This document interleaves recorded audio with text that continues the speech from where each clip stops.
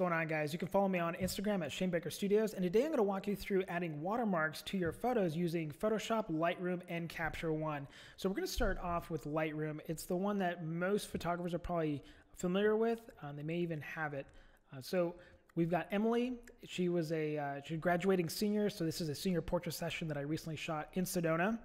Just amazing background, some really cool colors, really great family. So we've got 35 images here that we want to add the watermark to, but I don't want to do it manually and I don't want to do individually. That's going to take up a lot of my time. So how do I do it in bulk? Simply click on Edit, go down to Edit Watermarks.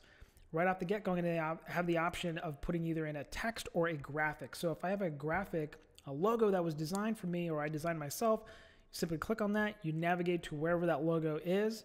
Preferably make sure your logo is a PNG format, meaning that anything behind the image, behind that logo, will be able to be visible. So you want to make sure that your logo isn't like a big square of white, for example, right in the corner of your image. So make sure those are PNGs. For me, I simply use text and I type out Shane Baker Studios. So here's your text editor, and you'll notice that it pops up right here. Now you've got all your basic font, style, and alignments that you can change. One thing that I love to do is take the watermark effect, the opacity down as much as possible. Now you can barely see it in this preview, but once it goes through, I know that right around 6 to 10% is good for me. I like my watermarks to be more subtle. To be honest with you, I think it kind of ruins an image the bigger, the bolder that the watermark is. That's not the focus. The focus is obviously Emily. Now these are only for her social media. Her print images that she's going to print at home, I don't put a watermark on those. That's just personal, I guess, personal preference. So here you can change the size. We're going to go ahead and bump up the opacity so you can see what we're doing, but you can come in here and change the size of the logo, obviously, right? And then you can also anchor it to different points on your image. And you'll see that as I hit these anchor points, it moves it around. So pick wherever you want it. We're going to go ahead and drop that proportion down again, pretty tiny. Do the watermark effects. We'll take it down to, we'll say about 10%. Cool, perfect. All right, so I'm going to go ahead and hit save on that. It's going to give me an option to name it. So we'll just do test because I've already got something similar. Can't type. Here we go. Great. Boom. So now that that's done, you come over here to File and you go to your Export. Actually, what I'm going to do is I'm going to go ahead and select all these images, then go to Export, or else it would just export that one file. So we're going to go here to choose where I want this to go. So since this is just a test, we're going to put it on my desktop. And actually, here we'll do this. We'll do a new folder. We'll call it test. Perfect. We'll select that one. Okay. Few options here. Number one gives me the option to rename the files. So for example, we'll put in here Shane Baker Studios. Now I always recommend that you put the name of your photography business in as the title, as the name of the file, because when people look online, that does give you a little bit of an SEO boost. I don't think it's a huge amount, but I certainly know that when you search for Shane Baker Studios, you see all my images pop up, and I think a portion of that has to do with the fact that I name all of them Shane Baker Studios and then whatever it is. So this would be senior portrait session, say Sedona. And the idea behind that is if somebody's looking for a senior portrait session online or the word Sedona, they may possibly run into this image, right? So put that down here. File settings, we'll say JPEG, quality 80, because this is going to be saved for social media. So I typically put my quality at 80.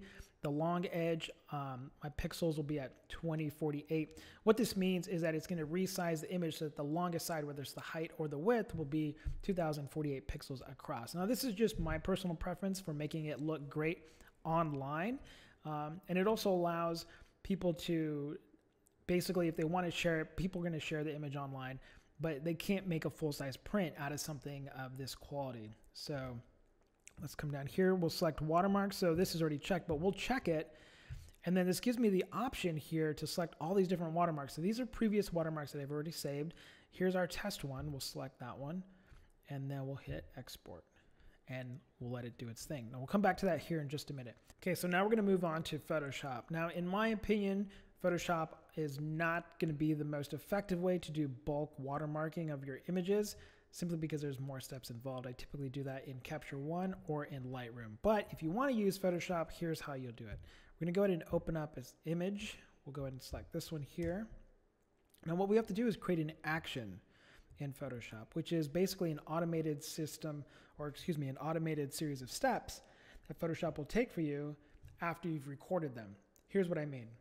We've got our image here, and we're gonna go ahead and we'll see, here's Shane's actions.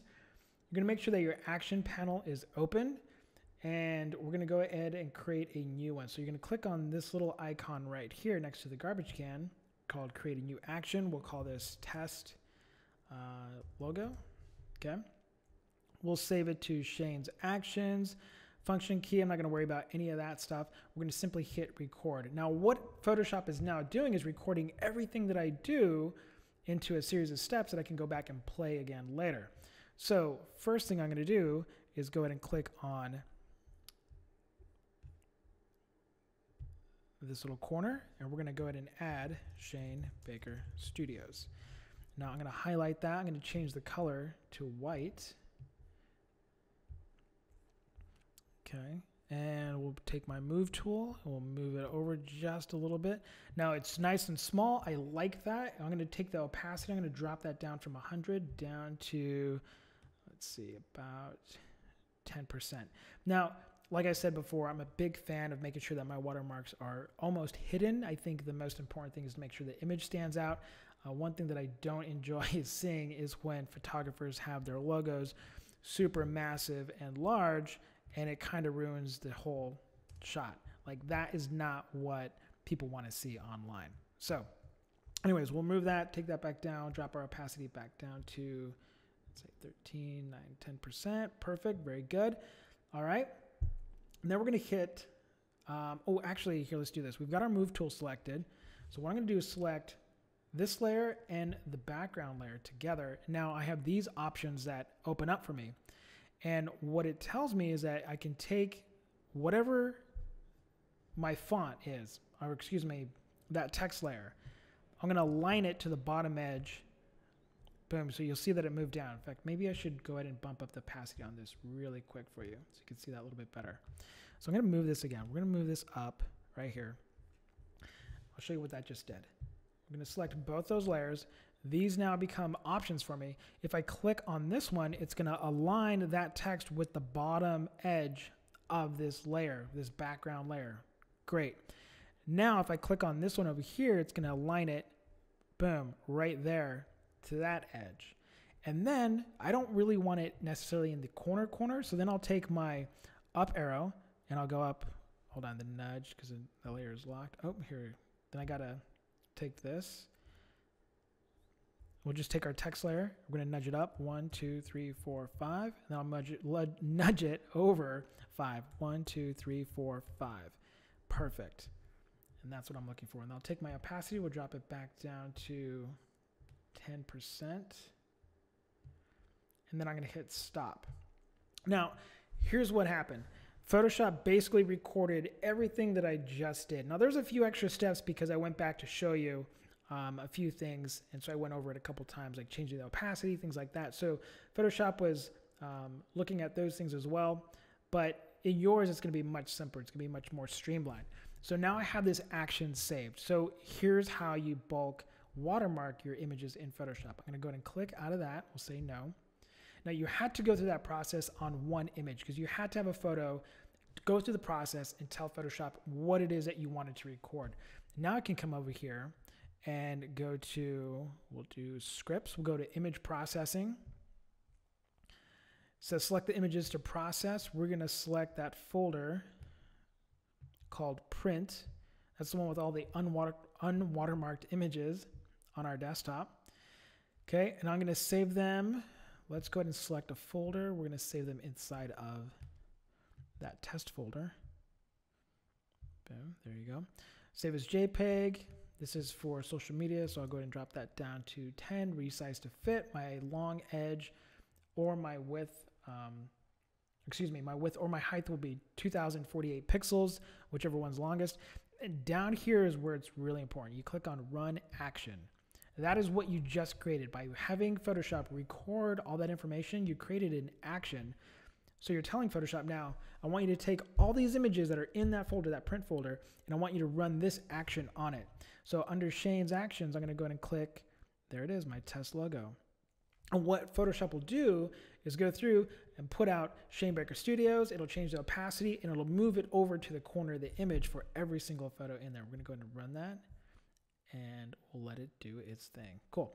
So next we're going to go into Capture One. So Capture One is an incredible piece of software. I absolutely love it for editing my raw images and getting them into TIFFs before taking them into Photoshop. So they make it really easy to watermark bulk images. So here's what we're going to do. Here's the photos from Emily's photo shoot. In this panel, you're going to click on this little icon right here, this little gear icon. And you've got a few little tabs here. You want to make sure that your process recipe is open, okay? And usually it starts here on the basic file tab. You're going to walk yourself over here to where it says watermark. You're going to click on watermark. It's going to ask you what kind. Right now it says none. So when I process these images, it's not going to add any watermarks. Just like in Lightroom, it's going to give me the option to do either a text or an image. So I'm going to go ahead and say a text. You type in your text here, Shane Baker Studios. Just like in Lightroom, you can adjust the opacity, all this information. So you can see the text down here on the right-hand side. Let's go ahead and capitalize all this just to keep it uniform. Okay, perfect. You can change the scale of it, right? How large it's going to be. We're going to go ahead and make that really tiny. We'll drop that opacity down, like I said, to right around 10%. You can't really tell that it's here, but when they look at the image online, they'll be able to barely see that on there. Then you're going to select your output. So I'm going to go ahead and choose where I want that to go. So we said that we're saving all these in this test folder. There it is. Okay. Actually, I should probably put this in a separate folder just in case it gets jumbled up. One moment. We'll add a new folder. We'll call this Capture One. Okay. So we'll save it in our Capture One folder. Here we go. It gives me the option to rename these images. Now, here's the cool thing that I also love about Capture One that makes it really simple. Let's say that I wanted to rename all these photos before processing them. Simply select them all, right click, and then click on Batch Rename. And then Batch Rename gives me the opportunity to go ahead and give it any name that I want. So close that out. Once you're done, you've got your text, you got your logo set up the way you want to, you hit process, and boom, there you go. Simple as that. So guys, that is how you do batch watermarking in Capture One, Lightroom, and Photoshop. If you have any questions, make sure you comment below. Let me know what you think, and follow me on Instagram at Shane Baker Studios. Take care.